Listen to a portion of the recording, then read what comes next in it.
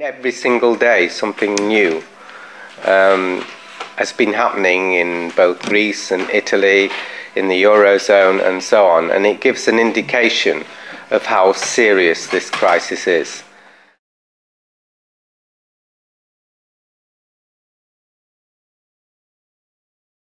British Prime Minister Cameron said, "Every day the Eurozone crisis continues, and every day it is not resolved is a day that has a chilling effect on the rest of the world economy, including the British economy."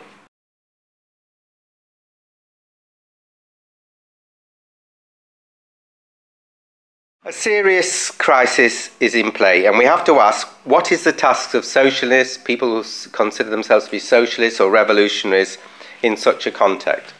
Well, as we always do, and nobody else seems to do, we'll return to Lenin on this question and start with Lenin's conception of a revolutionary situation in his important work, The Collapse of the Second International, which was written in 1915, quite a crucial time of world economic crisis during the First Imperialist War.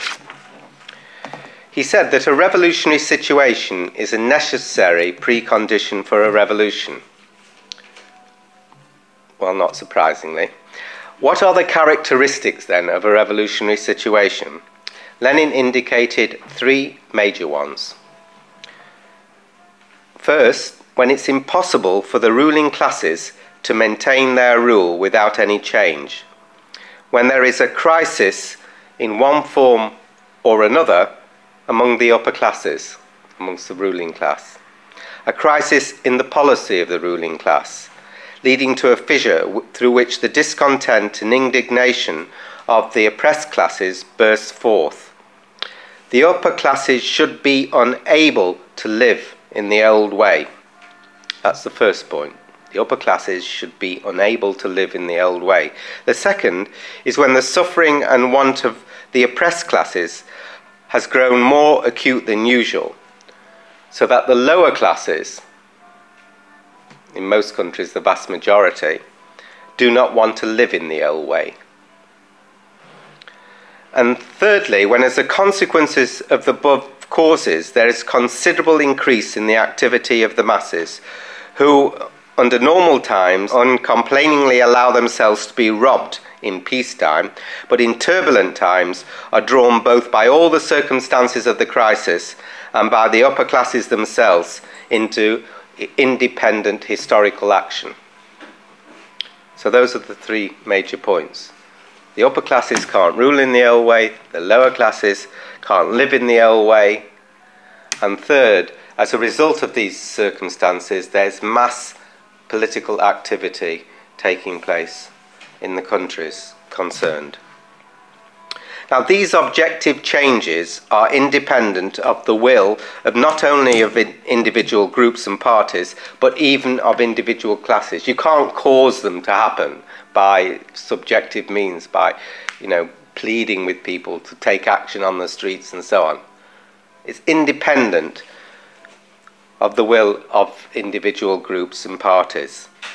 As a general rule, a revolution is not possible without these developments. However, not all revolutionary situations give rise to a revolution. A revolution occurs when these objective changes are accompanied by a subjective change, that is, the ability of the revolutionary class to take revolutionary action, revolutionary mass action, strong enough to break the old government, to overthrow the old ruling class. Not even in a period of deep crisis will the old ruling class fall by itself. It has to be toppled over. Mass struggles, revolts of an oppressed and persecuted class, while they are necessary preconditions for a revolutionary situation, do not guarantee revolution. The transformation is only possible when such struggles are led by a revolutionary party which can turn such spontaneous struggles into politically conscious ones to overthrow the existing order. That is, struggles which merge elemental destructive force of the masses and the conscious destructive force of the organisation of revolutionaries. This requires, Lenin argued, the fusion of socialism or scientific socialism with the working class movement. These are very stringent conditions. So it's a huge task we set ourselves if we want to overthrow the capitalist system. But we need to be convinced, as precondition for convincing others to join in this task, that the economic and social conditions are developing which will allow us to make progress in this direction. In some countries, huge convulsions have already taken place. The masses are already part of a historical process of changing their economic and social conditions. So if you look at Egypt, Tunisia, you see some of these developments, and you also see their limitations. In the imperialist countries, like Britain, that process has barely begun, but there are signs that the deep economic and financial crisis is pushing matters on. That is what we try to demonstrate in our economic analysis, or more precisely, our political economy of the current crisis.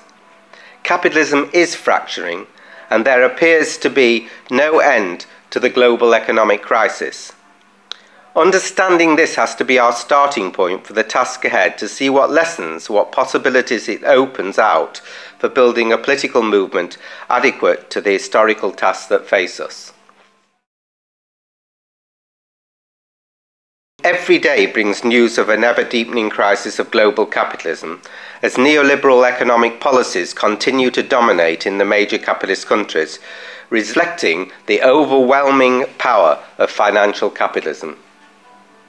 I mean, that's absolutely critically important. We're talking about the overwhelming power of financial capitalism in all the major imperialist countries. The US debt crisis remains unresolved, and the minimal measures put forward by President Obama to stimulate the US economy remain locked in the political stalemate of the US Congress. The diametrically polarized standpoints are now little more than political sparring as the ruling class prepares for next year's presidential elections. To date, no progress in reducing the overall budget deficit has been made in the United States. In the Eurozone, the sovereign debt crisis of the peripheral states is destabilizing the euro and undermining European monetary union in its present form. Major divisions exist between the European ruling classes as to how to deal with this crisis. Stock markets are plunging, with bank shares leading the fall as the global economy faces a new recession and the prospect of sovereign debt defaults in the Eurozone. In early August, unprecedentedly, the rating agency Standard & Poor's downgraded long-term US Treasury debt from its AAA status to AA+. Doesn't matter what that means. It means that it's saying you can't trust, in the old way, the United States to pay back its debts, its massive, massive debts. So it's questioning the creditworthiness of the US government debt. S&P said it doubted the efficacy of the plan that Congress and the administration had agreed to tackle the deficit, and pointed to the weakened, quote, effectiveness, stability and predictability of US policymaking and political institutions at a time when challenges are mounting. And the IMF estimates for US growth have been significantly reduced from 1.5%, down from 2.5% predicted in June. I mean, you have to have a certain basic economic growth if unemployment is not going to grow, if capital is going to expand. And the growth of 1.5% is not achieving this. The sovereign debt crisis in the 17 Eurozone countries has significantly deepened. Having devastated the economies of Greece, Ireland and Portugal, it's rapidly spreading to Italy and Spain, two of the world's 12 largest economies. So this means it's getting very, very serious.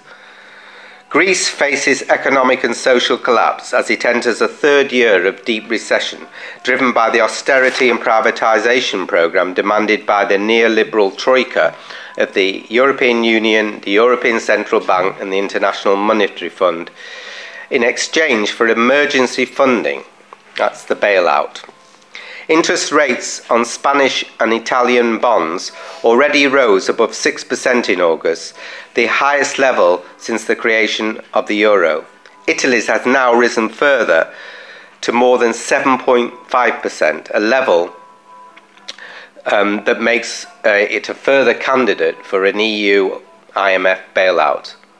And, once that happens, it really does get serious, because they have to accept an austerity programme imposed on them by the European Union and the International Monetary Fund, and its impact on the rest of the Eurozone will be devastating. On the 14th of September, Italy's parliament finally passed a €54 billion austerity package in order to assuage the financial markets. I mean, it passed it in the the equivalent of the parliament, but what does it mean when you've got Berlusconi, actually leading the government? And in that context, it had no impact whatsoever. A week later, Italy's debt credit rating was cut, so its borrowing increased, and it was said that a further downgrade was likely. Well, they've already happened, these further downgrades. S&P said Italy's growth prospects were poor and that the austerity package would have little impact on reducing Italy's €1.85 trillion public debt. That's 1,850 billion euros debt. 1,850 billion. And that's 119% of its gross domestic product. As I've already indicated, they had little confidence in Berlusconi or his government. Latest forecasts put Italy's growth at 0.6% in 2011, worsening to 0.3% in 2012. That means essentially no growth at all, and no possibility of paying back your debt on the basis of a growing economy in those circumstances. Other credit rating agencies cut Spain's rating to its fourth highest soon after, and Moody's went further and cut it by 2 more notches to A1, which is its fifth highest rating. So you pay as your money, you take your choice in this Mako game of the credit rating agencies. Overall, there's little belief among these agencies that the Eurozone is capable of resolving its problem. Interestingly enough, the EU has recently said that it's time to have new agencies and that it has no confidence whatsoever in these 3 agencies that are based in the US. So if you don't like a message, get rid of the messenger. 78% of the debt, €1.9 trillion debt of Portuguese, Irish, Greek and Spain, that's excluding Italy, is held within the European Union. And the increasing likelihood of Greece defaulting on its debt is putting pressure on French banks, which are the most exposed to Greek debt.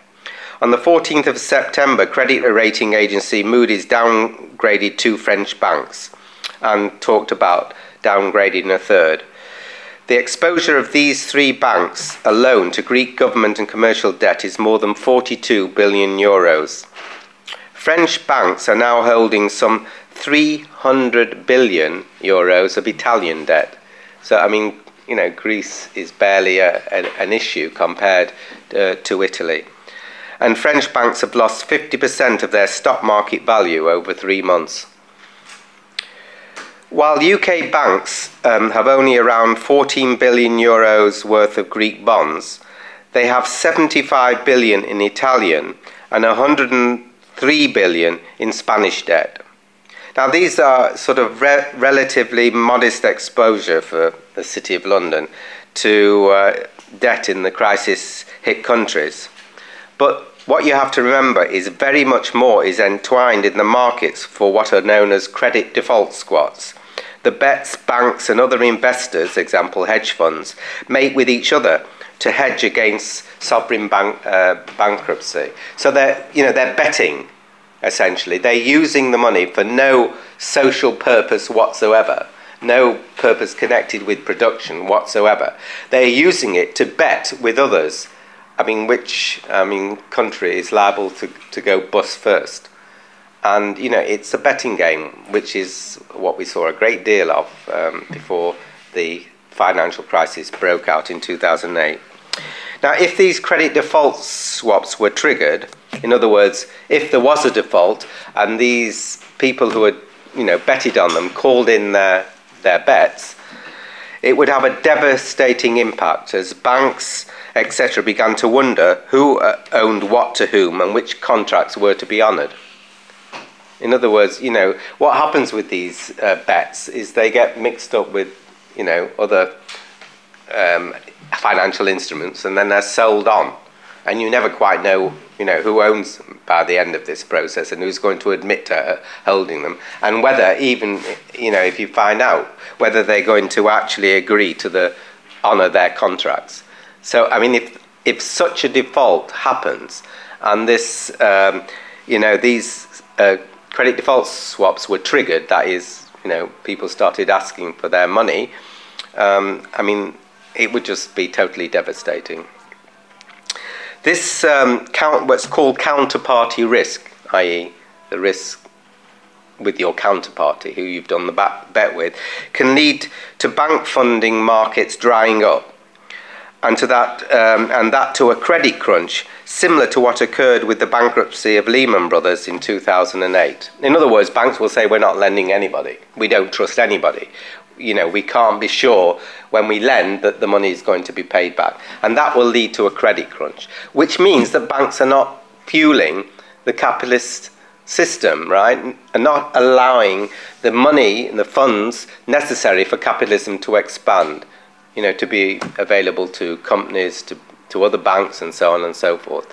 And this will have a devastating effect on the whole of the capitalist system. In fact, it will bring it to a thudding halt and a Great Depression.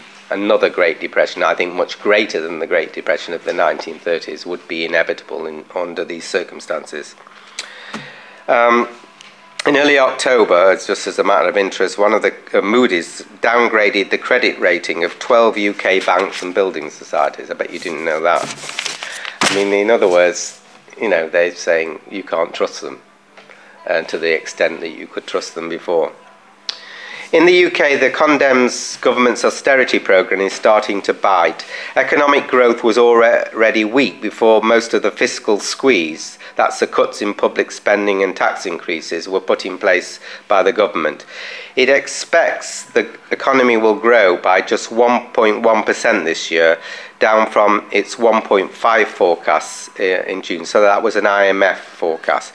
IMF always gets everything wrong and always overestimates, you know, the growth that's going to take place. So every 6 months it has to, you know, revise its figures and put the growth rate down.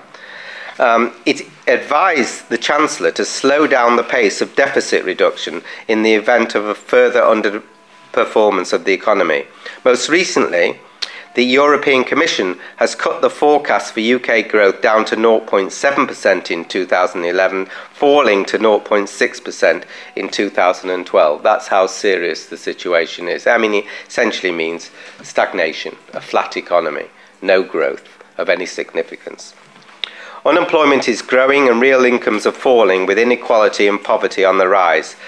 Public sector borrowing in August reached a higher than expected 15.9 billion, the highest total for an August on record, and in September it was 14.1 billion, bringing the total net debt, excluding the temporary effects of financial interventions, to £966.8 billion, or 62.6% of the gross domestic product.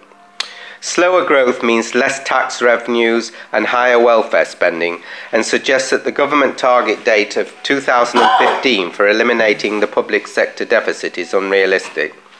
And there's been new research by the Financial Times which reinforces this conclusion. It's based on new lower estimates of the spare capacity in the British economy, and it suggests that the structural deficit for 2011-12 will be some 12 billion higher than previously thought.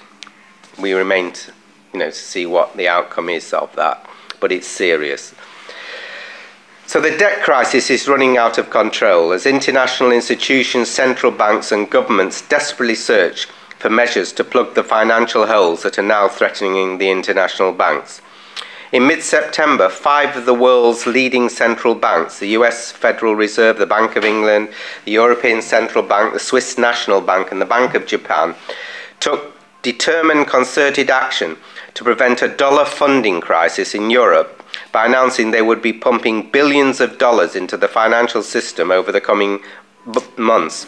The banks were finding it increasingly difficult to fund their day-to-day operations in adequate amounts from financial institutions alarmed by the Eurozone debt crisis, particularly the 10 largest US money market funds. In other words, they were not funding the system. Liquidity was disappearing within the system, which means the system can't grow, the system can't expand. And it's quite serious. As a result of these developments, a large number of banks on both sides of the Atlantic have had their credit rating downgraded. And the IMF recently reported that the exposure of European banks to the crisis-ridden parts of the Eurozone has swollen to 300 billion euros since last year. It warned that time is running out to deal with the instability of the global financial system. So let me start to give you a little explanation in broad terms of what has happened while we've got to this point.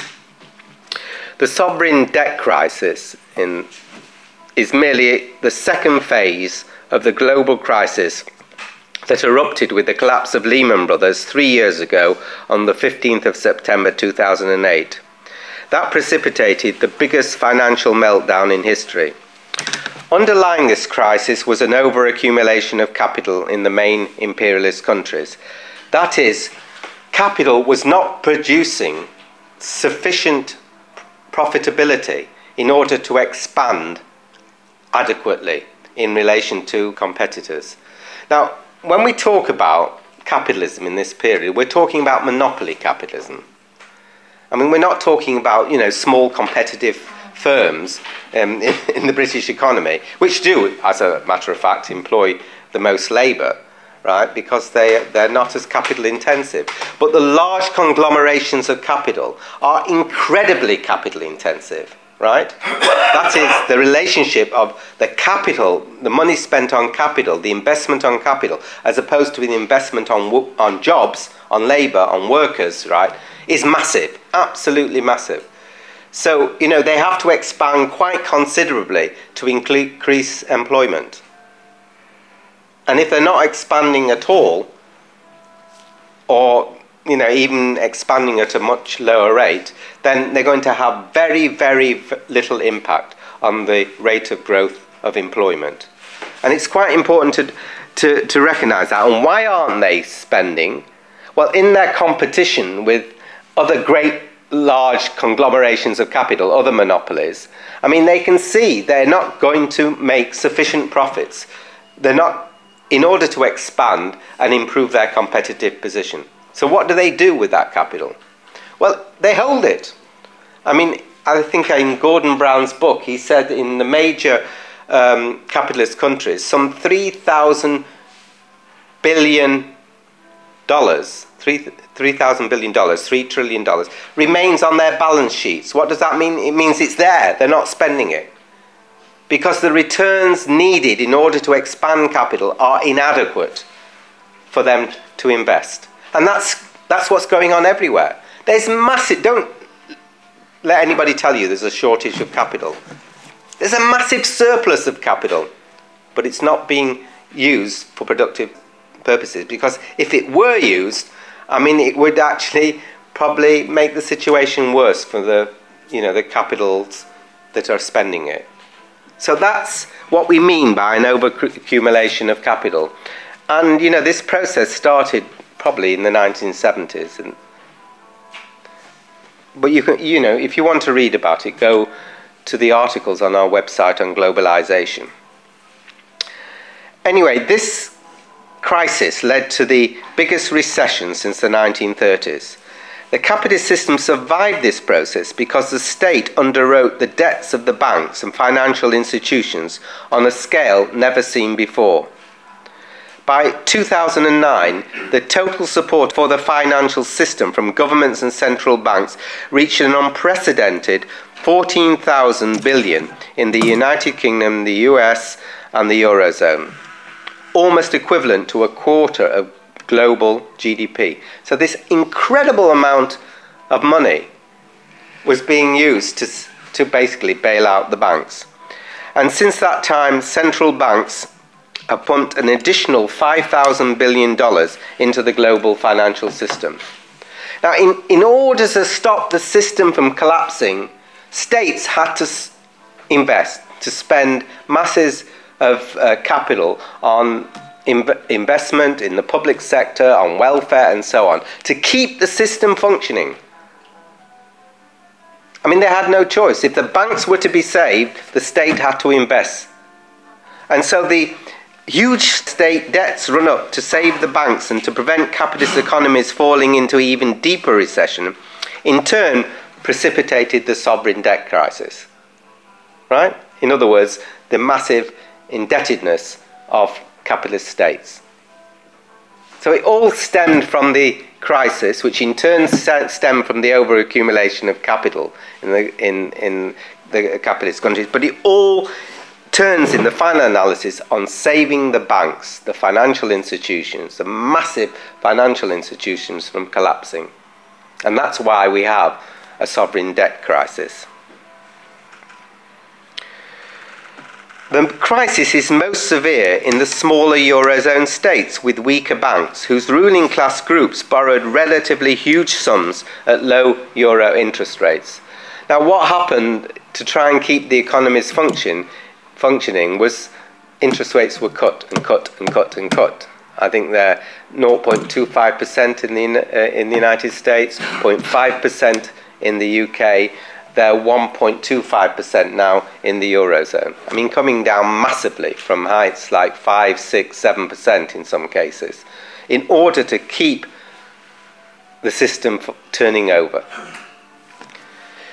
The political divisions amongst the European imperialists on how to deal with the Eurozone sovereign debt crisis rest on disputes over saving their investments and limiting the inescapable losses to their international financial institutions. It's these divisions that are threatening to destabilize the Eurozone and the European Union, and with them, the global financial system. So we can, see how the process has developed. British banks, given their crucial role in the British economy, are seriously at risk from a breakup of the Eurozone, particularly the Royal Bank of Scotland, Lloyds and Santander UK. I was walking down the road and somebody offered me a leaflet collecting for Bernardo's, and it had an RBS on the top, which is, how the banks are trying to get themselves back in with ordinary people. Unbelievable. Adam Posner, member of the Bank of England Monetary Policy Committee, sees the Eurozone crisis as the biggest single threat to the global economy and to Britain in particular. He tells Sky News it is bigger for the UK than for the US or for others who are not as tightly tied to Europe. Stephen King of HSBC said that a Euro breakup would be a disaster threatening another Great Depression. Disentangling the millions of contracts and cross-border assets, he said, would be a Herculean task that would surely threaten the fabric of the European financial system. Any recession in Europe would damage British exports. More than 40% of British exports go to the Eurozone and more than 50% go to the European Union. But it is the financial linkages that are of greatest concern, with a breakup, if there were a breakup of the Eurozone. Jans Larsen of RBC Capital Markets said, "I don't think it is much of a guess to expect the resulting turmoil to wipe out what remains of the banking sector." He's talking about the British banking sector and therefore the City of London. What is happening in Greece serves as a warning to us all, as the imperialists ruthlessly loot and plunder the country's resources and wealth, driving hundreds of thousands of working people into abject poverty. The people of Greece are being made to pay for the capitalist crisis precipitated by the international banks, so that the banks' investments and profits can be sustained, or at least their losses can be limited. Driving this process forward is, as I've mentioned, the neoliberal troika of the EU, ECB and the IMF, demanding ever greater austerity, cuts in public spending and deregulation, before releasing the bailout funds needed to keep Greece's economy just functioning. Now, Greece cannot pay back its debts, but it's part of the Eurozone. Sections of the European imperialists want to keep Greece in there, squeezing whatever they can out of the country before the inevitable default. They fear the consequences of an immediate default and the threat of it spreading to other Eurozone members. They support the ECB purchases of Eurozone government debt to stabilise the weaker Eurozone economies, including those of Italy and Spain. Other sections of the ruling class and the ruling elite do not support any further bailouts or ECB interventions and want Greece to default and leave the Eurozone, whatever the consequences. Major divisions exist in the German ruling class, in the ruling German coalition government over this issue, and in the population as a whole. Germany's member of the ECB's board, the European Central Bank's board, Jürgen Stark, abruptly resigned from the board over the issue of the European Central Bank purchasing Eurozone government debt. He simply resigned. He said it's not allowed to do it, it's not part of the treaty, we shouldn't be doing it, it will cause inflation, and so on and so forth. And the result of that was the euro fell and further turbulence on the world markets. Germany's economy minister, who's the leader of the FDP, one of the coalition partners, a junior partner in Merkel's coalition government, said that they should discuss, if necessary, an orderly bankruptcy of Greece. The Dutch Prime Minister, Mark Rutte, also wants the possibility of a forced exit from the Eurozone by countries not complying with Eurozone budgetary rules. Actually, interesting, you know, neither did France and Germany comply with Eurozone budgetary rules. But what they're talking about, what's on offer, is having basically a European or Eurozone of Northern Europe, of the strong economies in Northern Europe, France, Germany, the Netherlands, and so on, and letting the weaker countries go out. I mean, that's what they want, and that's in one sense makes sense, right? Because what they want to create is a European imperialism, which can actually challenge the United States or can stand up to the United States and I presume, the rising Asian economies. Both the US and Britain are horrified by the lack of leadership among Europe's politicians to stabilise the Eurozone and avoid a market meltdown. The US Treasury Secretary, Timothy Geithner, he took the unprecedented step of attending the mid-September European Union Finance Ministers meeting to urge European leaders to speed up the ratification of what was then the 21st of July this year agreement to set up a bailout fund to help stricken members of the Eurozone. And he wanted various things to happen, that the European Financial Stability Fund, the amount of money available to it would be raised way above the 440 billion euros that it has so far. And at the same meeting, British Chancellor George Osborne said that it is in Britain's interest that the Eurozone is stable. He indicated his support for the European Central Bank's purchase of bonds of Eurozone countries. He was in favour of EU treaty changes to further integrate the Eurozone and strengthen fiscal integration as long as Britain plays no part in greater European integration. He said that there is a remorseless logic that leads from monetary union to fiscal union, but it is clear that British interests in financial services will have to be protected.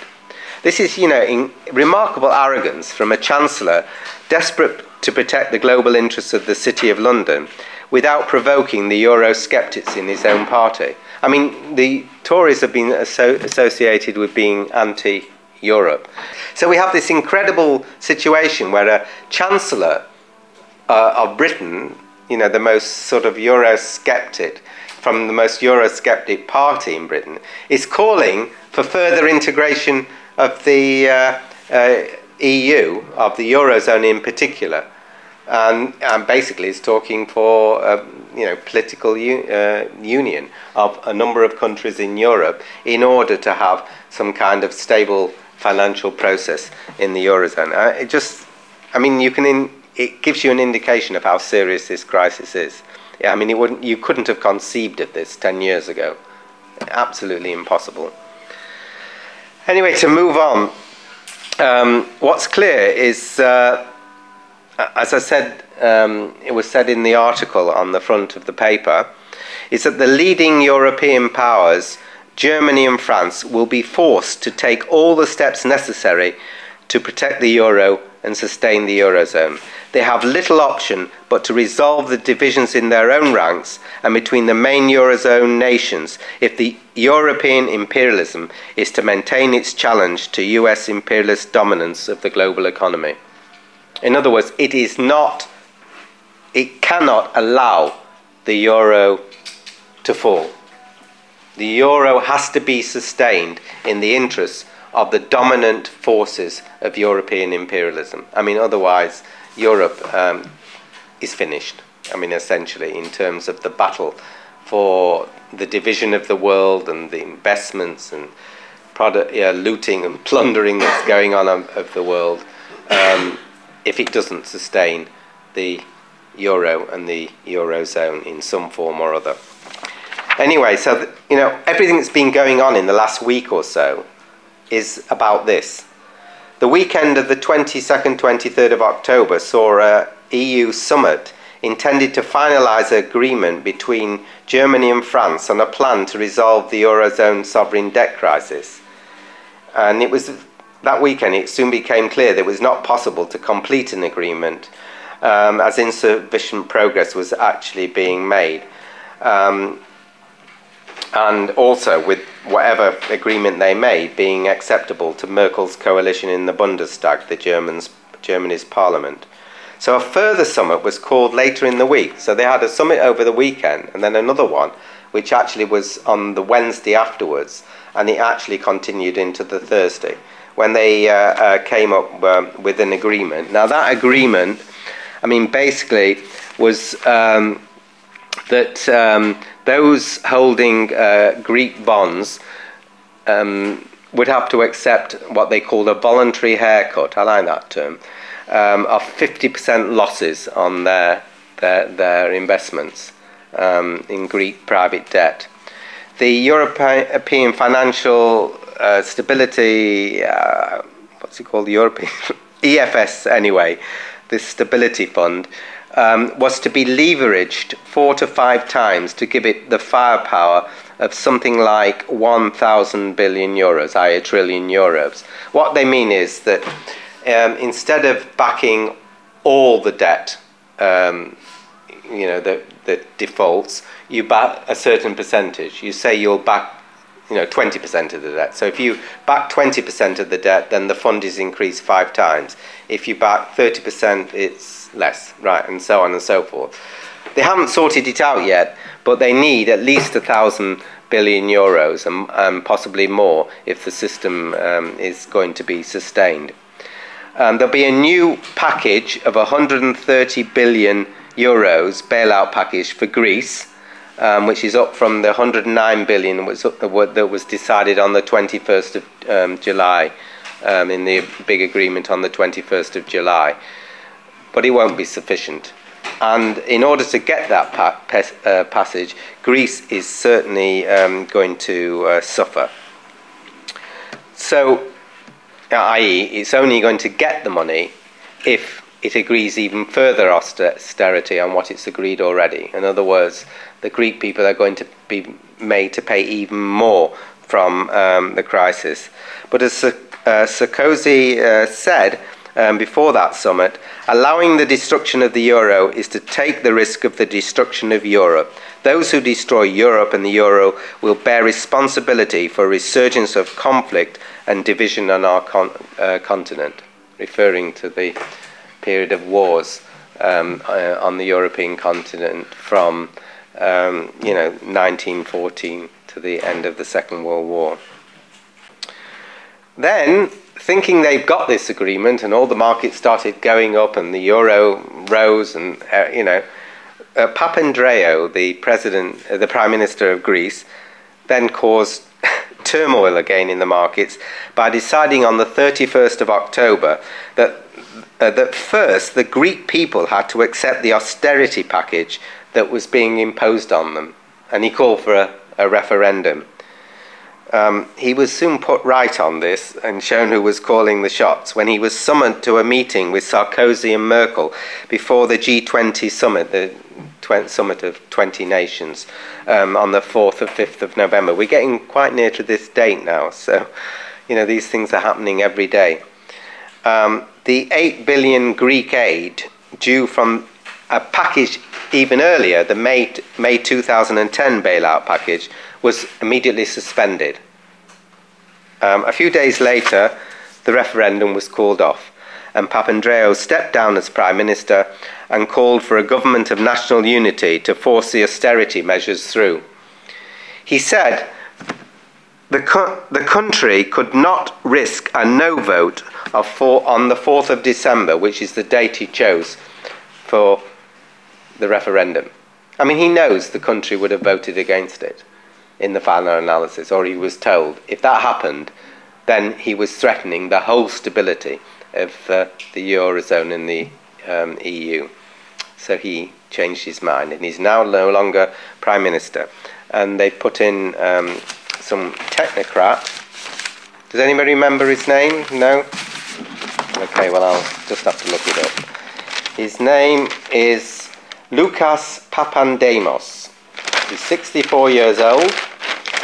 He has a physics master's degree from Massachusetts Institute of Technology.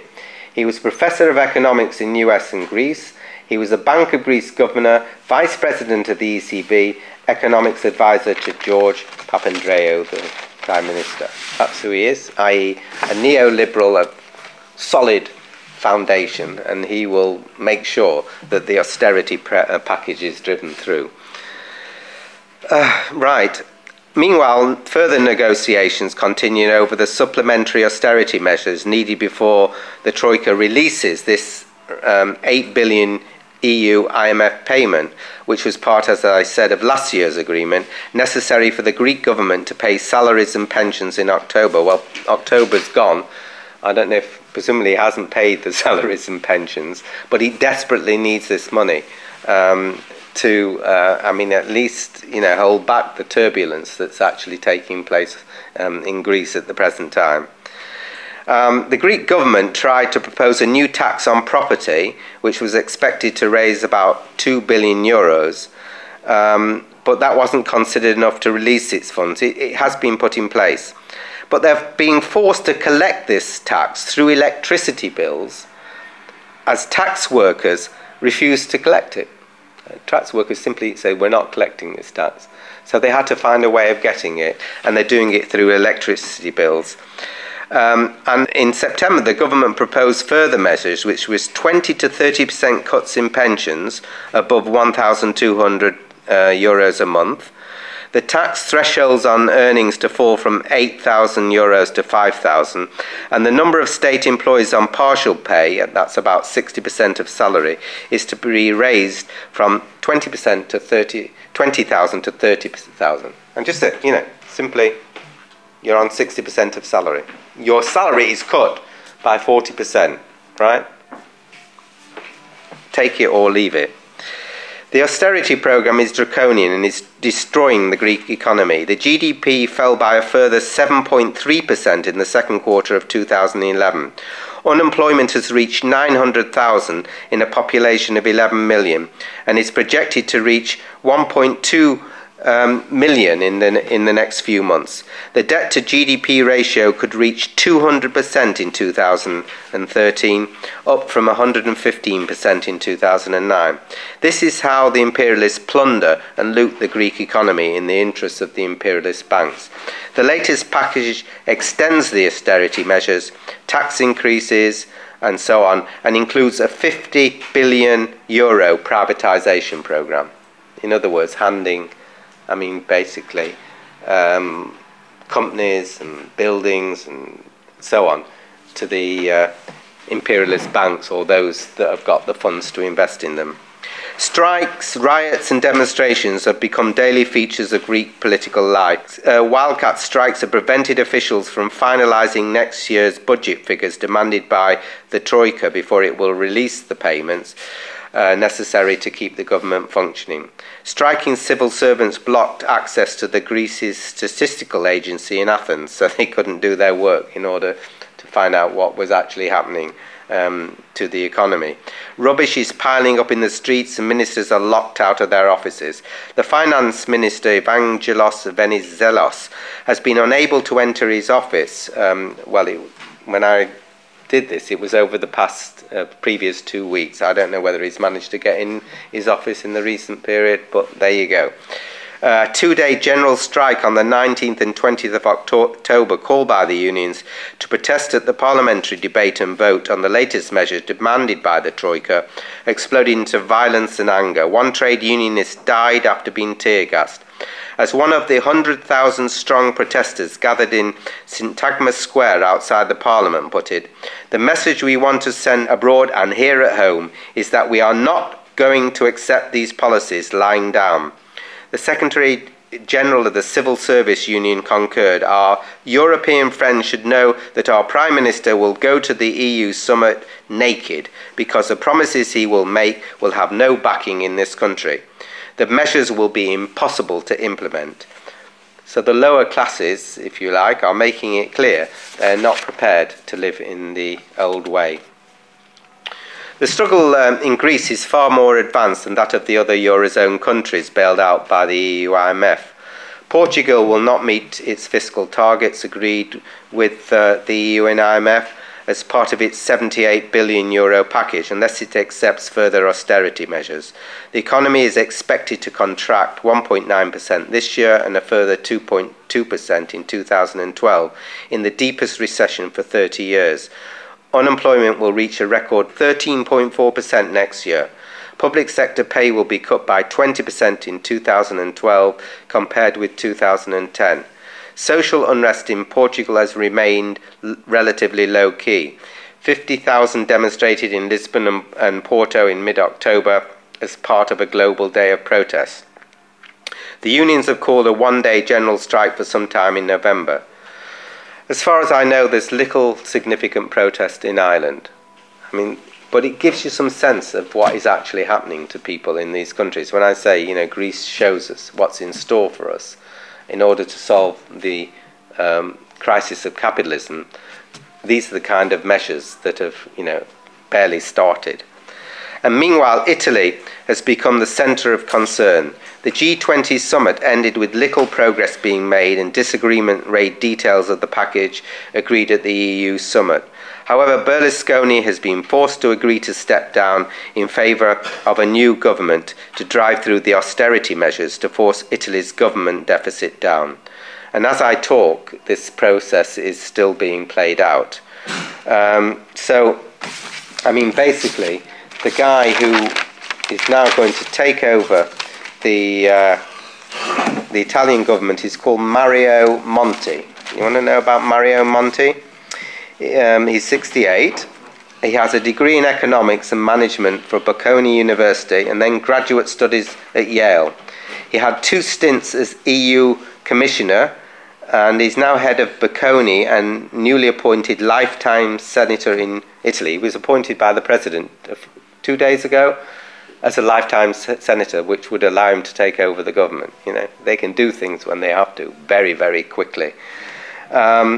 Anyway, he's another neoliberal who will no doubt try and make the Italian working class pay for the financial crisis.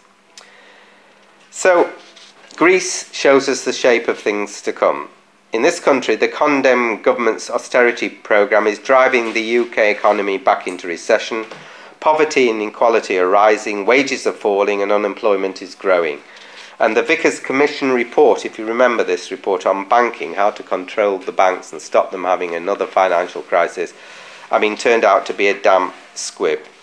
Unemployment is now 2.57 million, 8.1% of the economically active population. Unemployment among 16 to 24-year-olds was 991,000 in the 3 months to August 2011. That's the latest figures.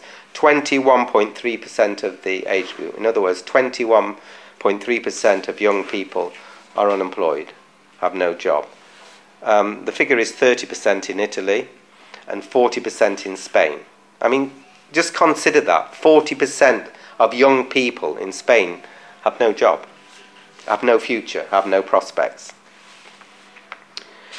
The number of women unemployed was 1.07 million, up 44,000 on the 3 months to May, the highest for 23 years. And the inactivity rate was 23.3%, with 9.3 million 16 to 64-year-olds not in work. As the growth rate slows down, unemployment will grow rapidly.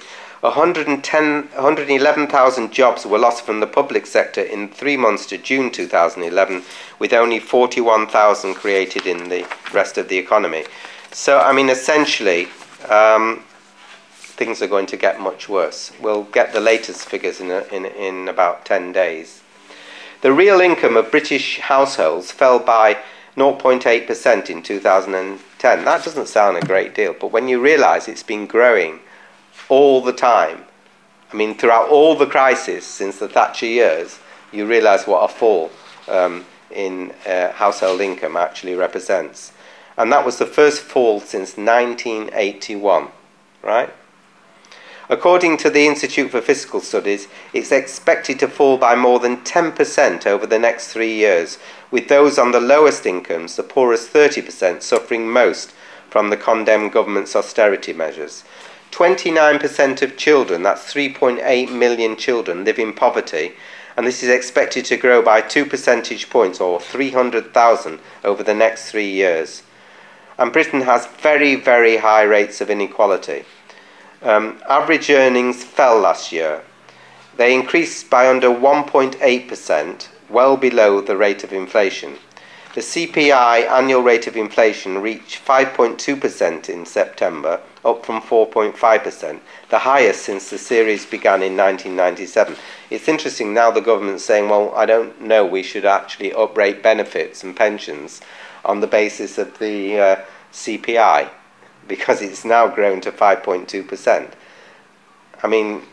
They thought it would fall down to well under 2% and be well below the retail price indexes, which is what they used before. But it's actually catching up with it. The retail price index was 5.6% in September, and the CPI, as I said, was 5.2%. More than 20% of British workers are earning less than a living wage, which is said to be £8.30 an hour in London and £7.20 an hour outside the capital. Between 1978 and 2008, income of the top 10% of wage earners doubled in real terms, while that of the bottom 10% rose by 27%. In 2010, the median pay of the FTSE 100 companies, the top companies in this country, their chief executives rose by 32% to £3.5 million, more than treble the rise of the actual index itself. Their pay is now 145 times the average salary, and the multiple was something like 69 times in 1999. In addition, the poorer sections of the population experience a higher rate of inflation than the rich, so inequality will continue to grow. As the Lib Dem conference, Vince Cable, a minister in the coalition government, compared the economic crisis to a war. He should, of course, said a class war.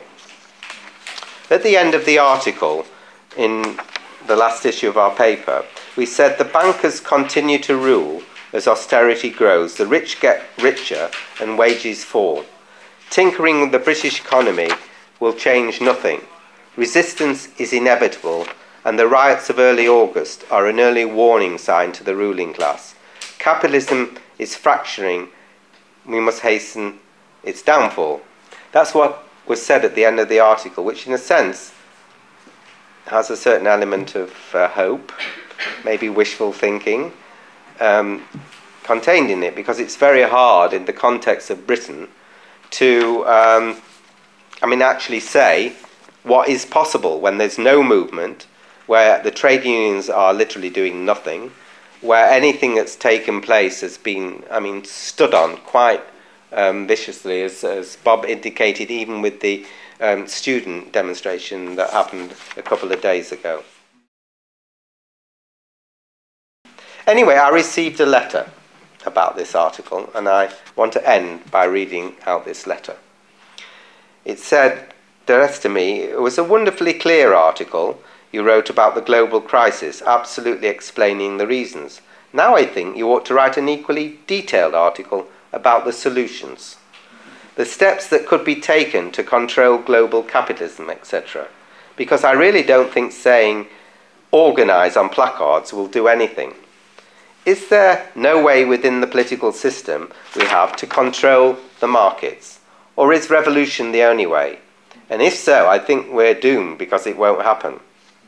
You might say, just read Marx, it's all there. But I'm not going to, and nor is anybody else. So you've got to write it again so we can all get out and argue our case for transitional change. That's a letter from, for those of you who are around my age, the partner of Dad's Army guy. What was his first name? You know Dad's Army? Anybody here? Some people might know. I don't know. Clive Dunn. It's from Scylla Dunn, who is a supporter of our newspaper and sends money to our fund and keeps in touch with us. So I've tried to give an answer to Scylla Dunn, but not along the lines she expected. For the aim of this contribution is been to show how only the deepening crisis of capitalism will begin to create the economic, social and political conditions for the overthrow of the system, and then only with the existence of a revolutionary movement that is strong enough to merge, in Lenin's terms, elemental destructive force of the masses and the conscious destructive force of the organisation of revolutionaries. In other words, you can't control the system, you can't control the markets. There is no choice but to recognise, the future, as many have said in the socialist movement, is socialism or barbarism. And Greece gives us an inkling of the kind of barbaric measures that the ruling class have got in store for all of us as this crisis deepens and develops. Thank you.